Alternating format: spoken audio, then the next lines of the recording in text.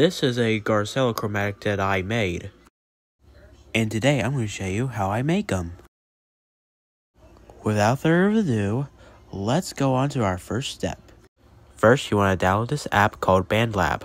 First, you have to sign in, then go to create a song and hit sampler. Then you're going to want to press that pencil button right there and go to import audio or video. And if you want to record your own voice on one of the samples, you're free to do that. Right now, I just made a voice sample with my voice. This is a test video.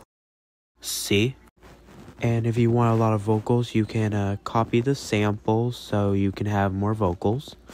This is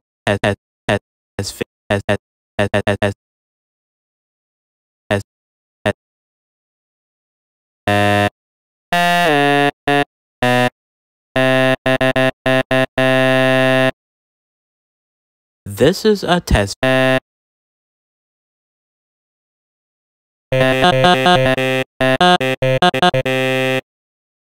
Now you want to find any video converter that can turn it into MP3s or waves. Now it's converted. You want to go to audio clip. Go to my files and find the one that you want or you made and make it into a chromatic. And I also want to shout out NetFree for making a chromatic scale FL Studio Mobile tutorial. I recommend you use this tutorial so you can make your chromatic. Now remember the vocal sample from BandLab? Here it is now.